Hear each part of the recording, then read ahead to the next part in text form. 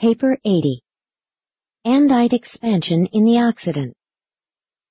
Although the European blue man did not of himself achieve a great cultural civilization, he did supply the biologic foundation which, when its atomized strains were blended with the later Andite invaders, produced one of the most potent stocks for the attainment of aggressive civilization ever to appear on Urantia since the times of the Violet race and their Andite successors. The modern white peoples incorporate the surviving strains of the Adamic stock, which became admixed with the Sangic races, some red and yellow, but more especially the blue. There is a considerable percentage of the original Andinite stock in all the white races, and still more of the early Nodite strains. 1. The Adamites enter Europe. Before the last Andites were driven out of the Euphrates Valley, many of their brethren had entered Europe as adventurers, teachers, traders, and warriors. During the earlier days of the Violet race, the Mediterranean trough was protected by the Gibraltar Isthmus and the Sicilian land bridge. Some of man's very early maritime commerce was established on these inland lakes, where blue men from the north and the Saharans from the south met Nodites and Adamites from the east. In the eastern trough of the Mediterranean, the Nodites had established one of their most extensive cultures, and from these centers had penetrated somewhat into southern Europe, but more especially into northern Africa. The broad-headed Nodite Andinite Syrians very early introduced pottery and agriculture in connection with their settlements on the slowly rising Nile Delta. They also imported sheep, goats, cattle, and other domesticated animals, and brought in greatly improved methods of metalworking, Syria then being the center of that industry. For more than 30,000 years, Egypt received a steady stream of Mesopotamians who brought along their art and culture to enrich that of the Nile Valley. But the ingress of large numbers of the Sahara peoples greatly deteriorated the early civilization along the Nile, so that Egypt reached its lowest cultural level some 15,000 years ago. But during earlier times, there was little to hinder the westward migration of the Adamites. The Sahara was an open grazing land, overspread by herders and agriculturists. These Saharans never engaged in manufacture, nor were they city builders. They were an indigo-black group which carried extensive strains of the extinct green and orange races, but they received a very limited amount of the violet inheritance before the upthrust of land and the shifting water-laden winds dispersed the remnants of this prosperous and peaceful civilization. Adam's blood has been shared with most of the human races, but some secured more than others. The mixed races of India and the darker peoples of Africa were not attractive to the Adamites. They would have mixed freely with the red man had he not been far removed in the Americas, and they were kindly disposed toward the yellow man, but he was likewise difficult of access in faraway Asia. Therefore, when actuated by either adventure or altruism, or when driven out of the Euphrates Valley, they very naturally chose union with the blue races of Europe. The blue men, then dominant in Europe, had no religious practices which were repulsive to the earlier migrating Adamites, and there was great sex attraction between the violet and the blue races. The best of the blue men deemed it a high honor to be permitted to mate with the Adamites. Every blue man entertained the ambition of becoming so skillful and artistic as to win the affection of some Adamite woman, and it was the highest aspiration of a superior blue woman to receive the attentions of an Adamite.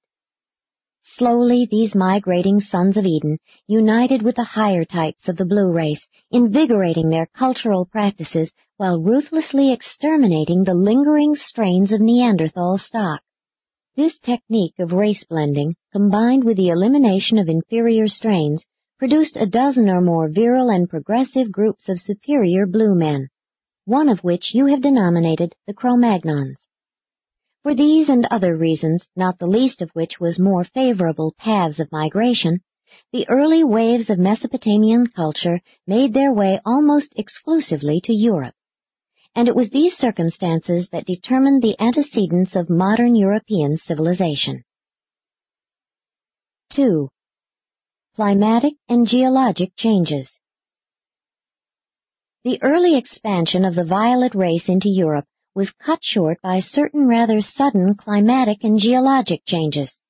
With the retreat of the northern ice fields, the water-laden winds from the west shifted to the north, gradually turning the great open pasture regions of Sahara into a barren desert. This drought dispersed the smaller-statured brunettes, dark-eyed but long-headed dwellers of the Great Sahara Plateau. The purer indigo elements moved southward to the forests of Central Africa, where they have ever since remained. The more mixed groups spread out in three directions. The superior tribes to the west migrated to Spain and thence to adjacent parts of Europe, forming the nucleus of the later Mediterranean long-headed brunette races. The least progressive division, to the east of the Sahara Plateau, migrated to Arabia, and thence through northern Mesopotamia and India to faraway Ceylon. The central group moved north and east to the Nile Valley and into Palestine. It is this secondary Sangic substratum that suggests a certain degree of kinship among the modern peoples scattered from the Deccan through Iran, Mesopotamia, and along both shores of the Mediterranean Sea.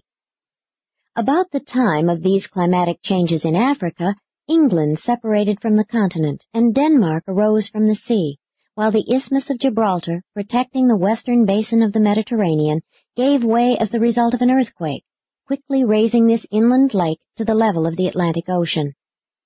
Presently the Sicilian land bridge submerged, creating one sea of the Mediterranean and connecting it with the Atlantic Ocean.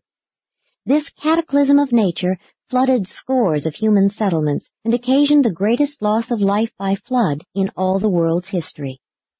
This engulfment of the Mediterranean basin immediately curtailed the westward movements of the Adamites, while the great influx of Saharans led them to seek outlets for their increasing numbers to the north and east of Eden. As the descendants of Adam journeyed northward from the valleys of the Tigris and Euphrates, they encountered mountainous barriers and the then expanded Caspian Sea, and for many generations the Adamites hunted, herded, and tilled the soil around their settlements scattered throughout Turkestan. Slowly this magnificent people extended their territory into Europe. But now the Adamites enter Europe from the east and find the culture of the blue man thousands of years behind that of Asia, since this region has been almost entirely out of touch with Mesopotamia. 3. The Cro-Magnoid Blue Man. The ancient centers of the culture of the blue man were located along all the rivers of Europe, but only the Somme now flows in the same channel which it followed during pre-glacial times. While we speak of the blue man as pervading the European continent, there were scores of racial types.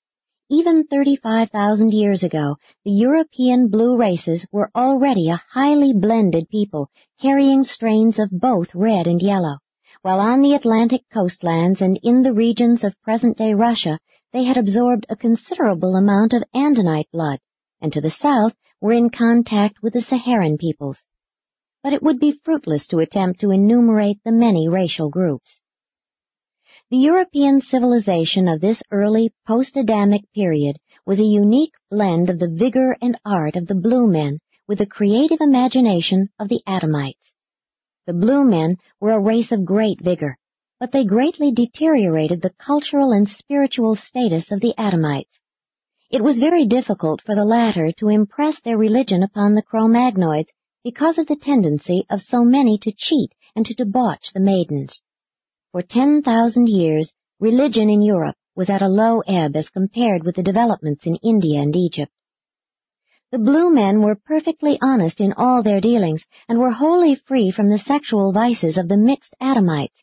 They respected maidenhood, only practicing polygamy when war produced a shortage of males. These Cro-Magnon peoples were a brave and far-seeing race. They maintained an efficient system of child culture. Both parents participated in these labors, and the services of the older children were fully utilized. Each child was carefully trained in the care of the caves, in art, and in flint-making. At an early age, the women were well versed in the domestic arts and in crude agriculture, while the men were skilled hunters and courageous warriors. The blue men were hunters, fishers, and food gatherers. They were expert boat builders. They made stone axes, cut down trees, erected log huts, partly below ground and roofed with hides. And there are peoples who still build similar huts in Siberia. The southern Cro-Magnons generally lived in caves and grottos. It was not uncommon during the rigors of winter for their sentinels standing on night guard at cave entrances to freeze to death. They had courage, but above all they were artists. The Adamic mixture suddenly accelerated creative imagination. The height of the blue man's art was about 15,000 years ago, before the days when the darker-skinned races came north from Africa through Spain. About 15,000 years ago, the alpine forests were spreading extensively. The European hunters were being driven to the river valleys and to the seashores by the same climatic coercion that had turned the world's happy hunting grounds into dry and barren deserts.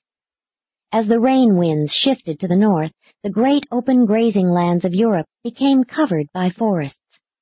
These great and relatively sudden climatic modifications drove the races of Europe to change from open space hunters to herders, and in some measure to fishers and tillers of the soil. These changes, while resulting in cultural advances, produced certain biologic retrogressions. During the previous hunting era, the superior tribes had intermarried with the higher types of war captives, and had unvaryingly destroyed those whom they deemed inferior. But as they commenced to establish settlements and engage in agriculture and commerce, they began to save many of the mediocre captives as slaves. And it was the progeny of these slaves that subsequently so greatly deteriorated the whole Cro-Magnon type. This retrogression of culture continued until it received a fresh impetus from the east, when the final and en masse invasion of the Mesopotamians swept over Europe, quickly absorbing the Cro-Magnon type and culture and initiating the civilization of the white races. 4. The Andite invasions of Europe.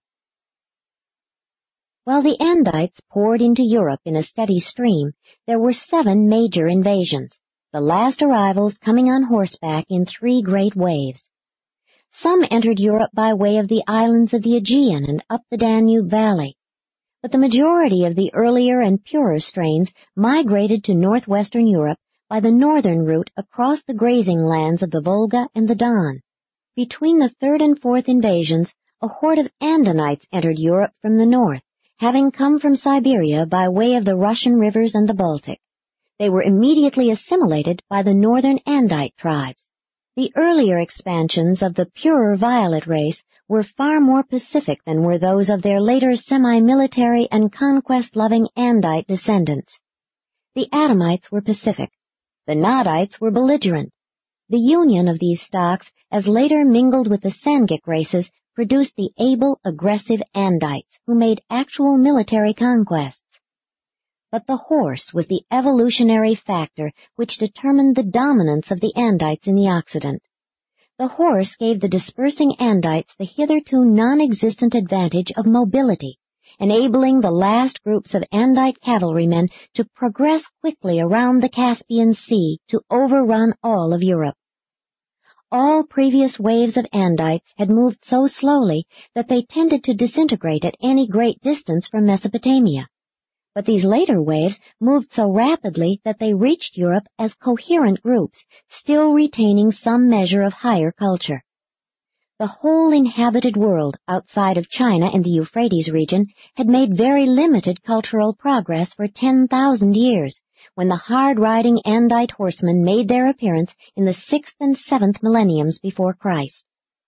As they moved westward across the Russian plains, absorbing the best of the blue man and exterminating the worst, they became blended into one people. These were the ancestors of the so-called Nordic races, the forefathers of the Scandinavian, German, and Anglo-Saxon peoples. It was not long before the superior blue strains had been fully absorbed by the Andites throughout all northern Europe. Only in Lapland, and to a certain extent in Brittany, did the older Andinites retain even a semblance of identity. 5. The Andite conquest of northern Europe. The tribes of northern Europe were being continuously reinforced and upstepped by the steady stream of migrants from Mesopotamia through the Turkestan South Russian regions, and when the last waves of Andite cavalry swept over Europe, there were already more men with Andite inheritance in that region than were to be found in all the rest of the world. For 3,000 years the military headquarters of the northern Andites was in Denmark. From this central point there went forth the successive waves of conquest, which grew decreasingly Andite and increasingly white as the passing centuries witnessed the final blending of the Mesopotamian conquerors with the conquered peoples. While the blue man had been absorbed in the north and eventually succumbed to the white cavalry raiders who penetrated the south, the advancing tribes of the mixed white race met with stubborn and protracted resistance from the Cro-Magnons, but superior intelligence and ever-augmenting biologic reserves enabled them to wipe the older race out of existence. The decisive struggles between the white man and the blue man were fought out in the Valley of the Somme. Here the flower of the blue race bitterly contested the southward moving Andites, and for over 500 years these Cro-Magnoids successfully defended their territories before succumbing to the superior military strategy of the white invaders. Thor, the victorious commander of the armies of the north in the final battle of the Somme, became the hero of the northern white tribes, and later on was revered as a god by some of them. The strongholds of the blue man which persisted longest were in southern France, but the last great military resistance was overcome along the Somme. The later conquest progressed by commercial penetration, population pressure along the rivers, and by continued intermarriage with the superiors, coupled with the ruthless extermination of the inferiors. When the tribal council of the Andite elders had adjudged an inferior captive to be unfit, he was, by elaborate ceremony, committed to the shaman priests, who escorted him to the river and administered the rites of initiation to the happy hunting grounds, lethal submergence. In this way the white invaders of Europe exterminated all peoples encountered who were not quickly absorbed into their own ranks, and thus did the blue man come to an end, and quickly. The Cro-Magnoid blue man constituted the biologic foundation for the modern European races, but they have survived only as absorbed by the later and virile conquerors of their homelands. The blue strain contributed many sturdy traits and much physical vigor to the white races of Europe, but the humor and imagination of the blended European peoples were derived from the Andites. This Andite blue union, resulting in the northern white races, produced an immediate lapse of Andite civilization, a retardation of a transient nature. Eventually, the latent superiority of these northern barbarians manifested itself and culminated in present-day European civilization. By 5000 BC, the evolving white races were dominant throughout all of northern Europe, including northern Germany, northern France, and the British Isles. Central Europe was for some time controlled by the blue man and the round-headed Andinites. The latter were mainly situated in the Danube Valley, and were never entirely displaced by the Andites. 6. The Andites along the Nile. From the times of the terminal Andite migrations, culture declined in the Euphrates Valley, and the immediate center of civilization shifted to the valley of the Nile. Egypt became the successor of Mesopotamia as the headquarters of the most advanced group on earth. The Nile Valley began to suffer from floods shortly before the Mesopotamian valleys, but fared much better. This early setback was more than compensated by the continuing stream of Andite immigrants, so that the culture of Egypt, though really derived from the Euphrates region, seemed to forge ahead. But in 5000 BC, during the flood period in Mesopotamia, there were 7 distinct groups of human beings in Egypt. All of them, save one, came from Mesopotamia. When the last exodus from the Euphrates Valley occurred, Egypt was fortunate in gaining so many of the most skillful artists and artisans. These Andite artisans found themselves quite at home in that they were thoroughly familiar with river life, its floods, irrigations, and dry seasons. They enjoyed the sheltered position of the Nile Valley. They were there much less subject to hostile raids and attacks than along the Euphrates, and they added greatly to the metalworking skill of the Egyptians. Here they worked iron ores coming from Mount Sinai instead of from the Black Sea regions. The Egyptians very early assembled their municipal deities into an elaborate national system of gods. They developed an extensive theology and had an equally extensive but burdensome priesthood. Several different leaders sought to revive the remnants of the early religious teachings of the Sethites, but these endeavors were short-lived. The Andites built the first stone structures in Egypt. The first and most exquisite of the stone pyramids was erected by Imhotep, an Andite architectural genius, while serving as prime minister. Previous buildings had been constructed of brick, and while many stone structures had been erected in different parts of the world, this was the first in Egypt. But the art of building steadily declined from the days of this great architect. This brilliant epoch of culture was cut short by internal warfare along the Nile, and the country was soon overrun, as Mesopotamia had been, by the inferior tribes from inhospitable Arabia and by the blacks from the south. As a result, social progress steadily declined for more than 500 years. 7. Andites of the Mediterranean Isles. During the decline of culture in Mesopotamia, there persisted for some time a superior civilization on the islands of the eastern Mediterranean. About 12,000 B.C., a brilliant tribe of Andites migrated to Crete. This was the only island settled so early by such a superior group, and it was almost 2,000 years before the descendants of these mariners spread to the neighboring isles. This group were the narrow-headed, smaller-statured Andites who had intermarried with the Vanite division of the northern Nadites. They were all under 6 feet in height and had been literally driven off the mainland by their larger and inferior fellows. These emigrants to Crete were highly skilled in textiles, metals, pottery, plumbing, and the use of stone for building material. They engaged in writing and carried on as herders and agriculturists. Almost 2,000 years after the settlement of Crete, a group of the tall descendants of Adamson made their way over the northern islands to Greece, coming almost directly from their highland home north of Mesopotamia. These progenitors of the Greeks were led westward by Sato, a direct descendant of Adamson and Rata. The group which finally settled in Greece consisted of 375 of the selected and superior people comprising the end of the second civilization of the Adamsonites. These later sons of Adamson carried the then most valuable strains of the emerging white races. They were of a high intellectual order and physically regarded the most beautiful of men since the days of the first Eden. Presently, Greece and the Aegean Islands region succeeded Mesopotamia and Egypt as the occidental center of trade, art, and culture. But as it was in Egypt, so again practically all of the art and science of the Aegean world was derived from Mesopotamia, except for the culture of the Adamsonite forerunners of the Greeks.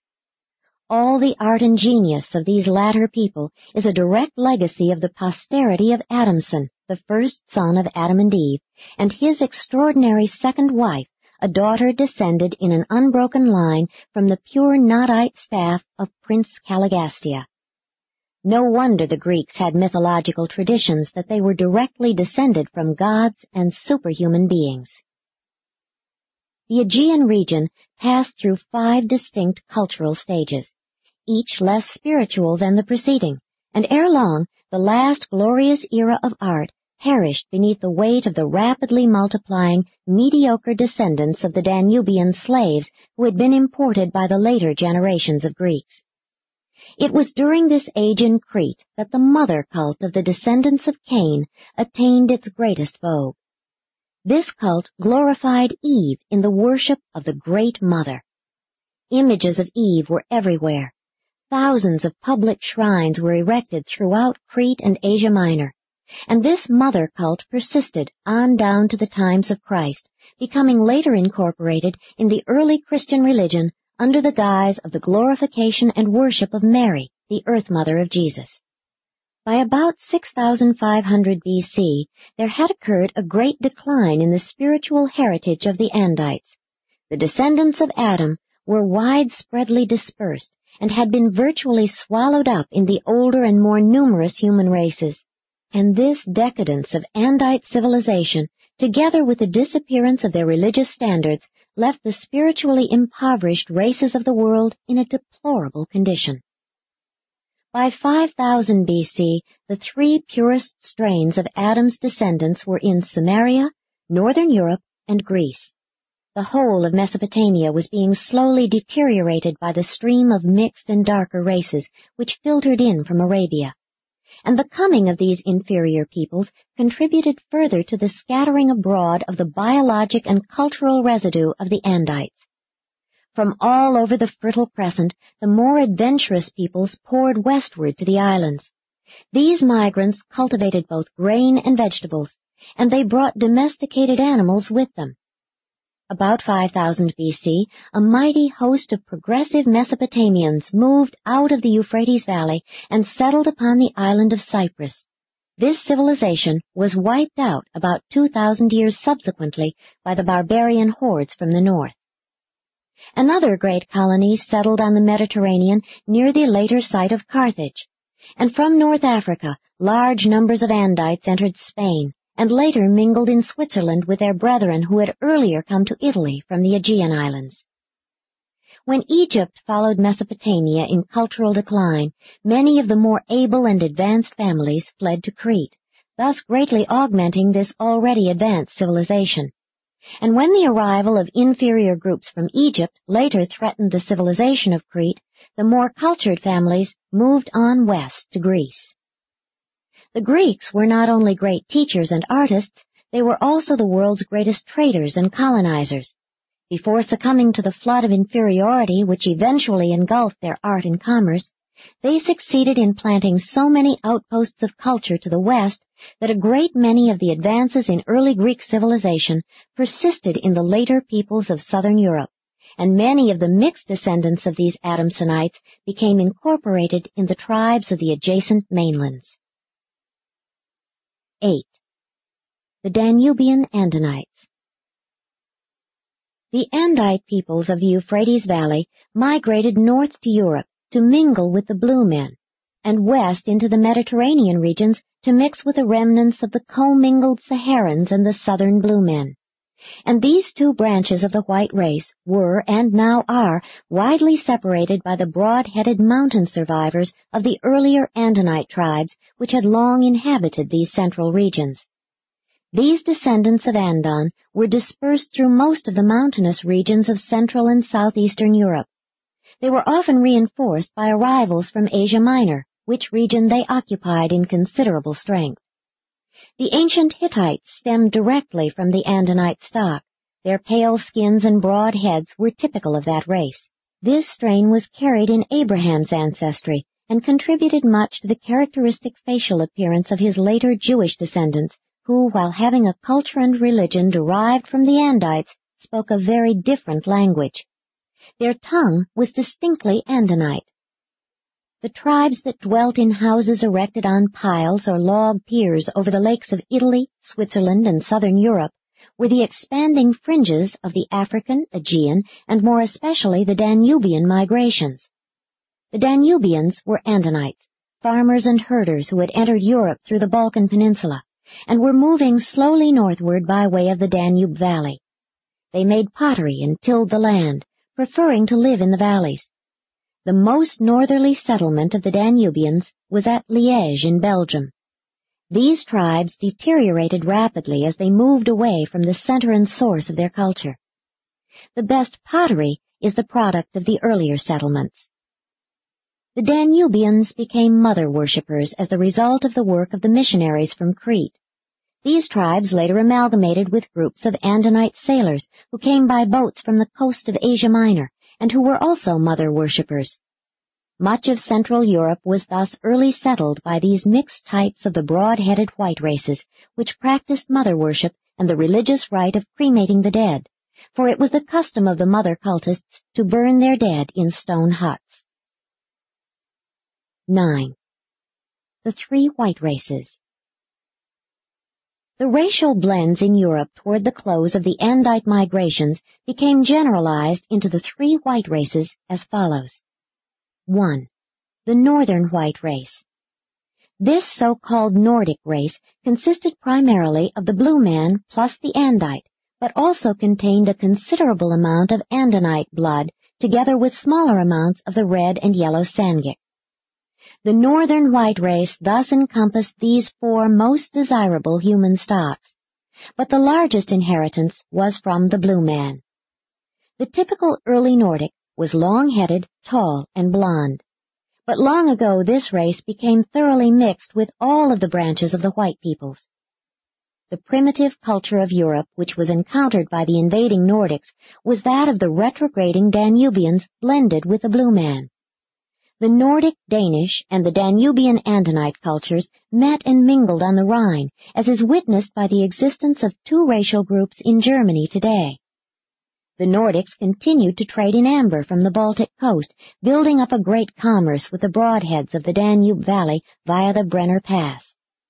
This extended contact with the Danubians led these northerners into mother worship, and for several thousands of years, cremation of the dead was almost universal throughout Scandinavia. This explains why remains of the earlier white races, although buried all over Europe, are not to be found, only their ashes in stone and clay urns. These white men also built dwellings. They never lived in caves. And again, this explains why there are so few evidences of the white man's early culture, although the preceding Cro-Magnon type is well preserved, where it has been securely sealed up in caves and grottos. As it were, one day in northern Europe, there is a primitive culture of the retrogressing Danubians and the blue man, and the next, that of a suddenly appearing and vastly superior white man. 2. The Central White Race.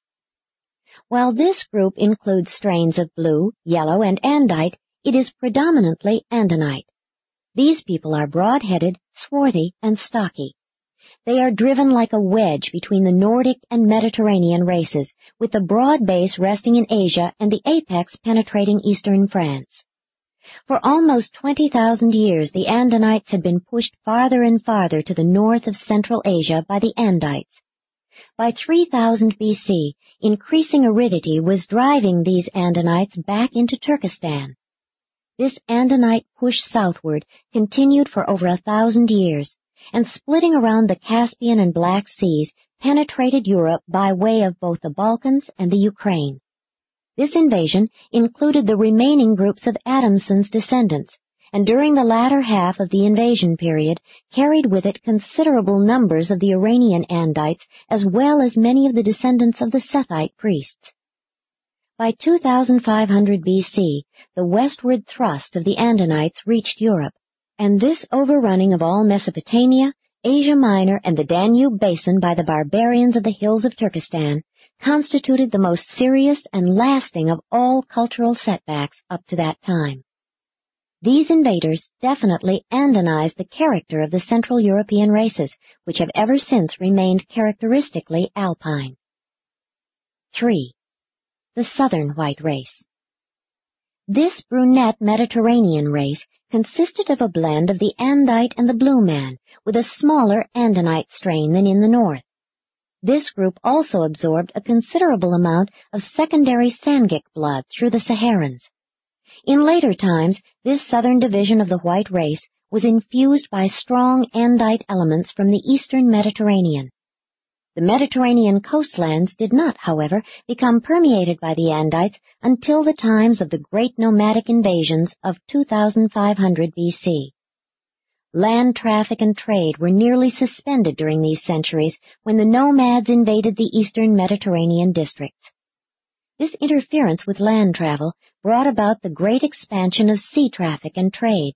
Mediterranean seaborne commerce was in full swing about 4,500 years ago, and this development of marine traffic resulted in the sudden expansion of the descendants of the Andites throughout the entire coastal territory of the Mediterranean basin.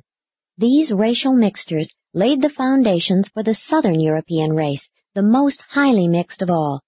And since these days, This race has undergone still further admixture, notably with the blue-yellow Andite peoples of Arabia. This Mediterranean race is, in fact, so freely admixed with the surrounding peoples as to be virtually indiscernible as a separate type, but in general, its members are short, long-headed, and brunette. In the north, the Andites, through warfare and marriage, obliterated the blue men, but in the south, they survived in greater numbers. The Basques and the Berbers represent the survival of two branches of this race, but even these peoples have been thoroughly admixed with the Saharans. This was the picture of race mixture presented in Central Europe about 3000 BC. In spite of the partial Adamic default, the higher types did blend. These were the times of the New Stone Age overlapping the oncoming Bronze Age. In Scandinavia, it was the Bronze Age associated with mother worship. In southern France and Spain, it was the New Stone Age associated with sun worship. This was the time of the building of the circular and roofless sun temples. The European white races were energetic builders, delighting to set up great stones as tokens to the sun, much as did their later-day descendants at Stonehenge. The vogue of sun worship indicates that this was a great period of agriculture in southern Europe. The superstitions of this comparatively recent sun-worshipping era even now persist in the folkways of Brittany. Although Christianized for over 1,500 years, these Bretons still retain charms of the New Stone Age for warding off the evil eye. They still keep thunderstones in the chimney as protection against lightning. The Bretons never mingled with the Scandinavian Nordics. They are survivors of the original Andinite inhabitants of Western Europe mixed with the Mediterranean stock. But it is a fallacy to presume to classify the white peoples as Nordic, Alpine, and Mediterranean. There has been altogether too much blending to permit such a grouping. At one time, there was a fairly well-defined division of the white race into such classes, but widespread intermingling has since occurred, and it is no longer possible to identify these distinctions with any clarity. Even in 3000 BC, the ancient social groups were no more of one race than are the present inhabitants of North America. This European culture, for 5,000 years, continued to grow and to some extent intermingle. But the barrier of language prevented the full reciprocation of the various Occidental nations. During the past century, this culture has been experiencing its best opportunity for blending in the cosmopolitan population of North America. And the future of that continent will be determined by the quality of the racial factors which are permitted to enter into its present and future populations, as well as by the level of the social culture which is maintained. Presented by an Archangel of Nebadon.